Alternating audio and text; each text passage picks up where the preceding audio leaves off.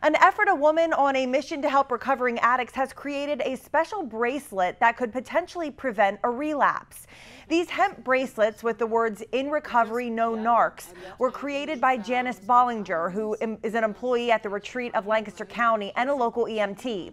The bracelets intended for recovering addicts will alert EMTs and doctors not to treat patients with narcotics during medical emergencies, which can cause accidental relapses. People in recovery need support, and we often overlook that. We think, okay, they've gone through detox rehab, they're in recovery now, they're fine.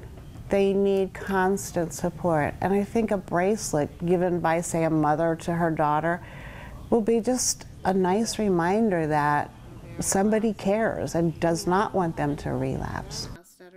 No-Narcs bracelets are $20 and can be purchased by direct messaging Janice Bollinger on her Facebook page.